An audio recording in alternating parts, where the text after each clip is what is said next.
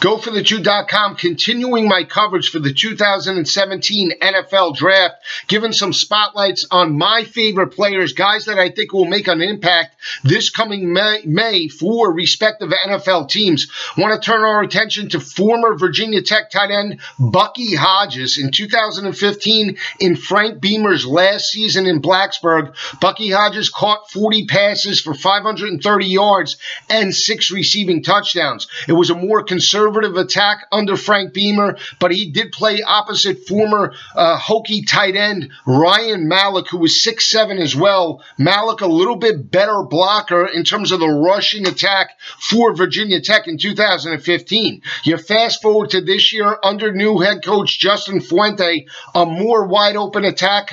Bucky Hodges was utilized in the red zone. He caught 48 passes for 698 receiving yards and 7 receiving touchdowns. But you look at the way Justin Fuente utilized him in different formations. They utilized him on fly sweeps and reverses. He has great speed. He's 6'6", a slender 245 to 248 in that area. Can gain another 10 to 15 pounds and not lose a step in terms of his 40 speed. But I really feel that Bucky Hodges' ability is his ability to locate the football at its highest point, especially in red zone opportunities. When you look at the NFL today, you look at Rob Gronkowski, you look at Jimmy Graham in Seattle, their ability in the red zone to be utilized on nickelbacks and linebackers really creates mismatch problems for opposing defenses. Really feel that Bucky Hodges is the same type of player. He's 6'6" and plays the position